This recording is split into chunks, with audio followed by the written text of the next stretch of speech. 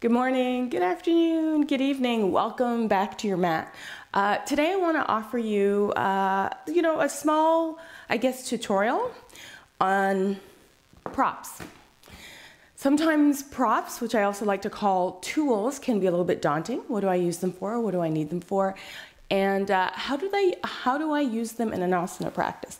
So today I'm going to do just a really quick, I like to call it quick and dirty, vinyasa using all of these props, and it'll just be like if you only have a few minutes to practice. So this is a really big bolster, which is great for support, great for sitting on, great for propping up under your knees, great for if you are having a hard time lowering down through chaturanga or through plank pose all the way down. It's nice to have this as support. So I'll show you that today. And blocks, which just bring the floor to you or add extra support or allow you an opportunity to play with poses that you may not have access to, may not always have access to. So let's get started. I'm going to do a little vinyasa with my props today. So I have a strap. This is called an infinity strap. It's one of my favorite straps because sometimes you get a really, really long strap and the extra length gets in the way. So these are great for if you're having a hard time binding, for extending the length of your arms. These are great. Again, I have a very big bolster, which I love for support.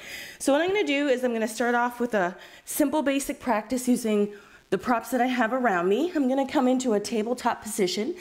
Pinky finger right to the edge of the mat, creases of the wrist parallel to the top of the mat, knees behind my hips and just at the base of the bolster. And I'm going to do a little bit of cat-cow. So one thing we want to really do here is connect with our breath. Closing our lips, inhale as you soften the belly, exhale as you round into Halloween cat.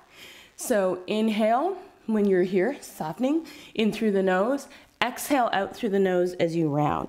And then what I'd like to do is just add a little rocking motion to this. So it's almost like I think of it as a wave. I'm rocking back, I'm rocking forward. Now really pressing into the pads of the fingers, so press down hard into the pads of the fingers, press into the knuckle and the L of the hand, and really claw the mat. And then we'll add a little bit more motion. Take your chest a little bit further forward. Take your bottom a little closer to your heels. And I'm going to give you the option just to stay here in this motion, back and forth, if it feels good. If you're ready for a little bit more sensation, and what I mean by that is a little bit more intensity, then you certainly can start to lift the hips up and back, root the heels down. And we'll just do a little quick vinyasa, maybe a little warm up, for those of you who may have trouble supporting yourself through chaturanga. So I'm in down dog here. You can stay in cat-cow. And just pedaling my feet out, lifting up onto my toes, going side to side. And then rotate the heels down.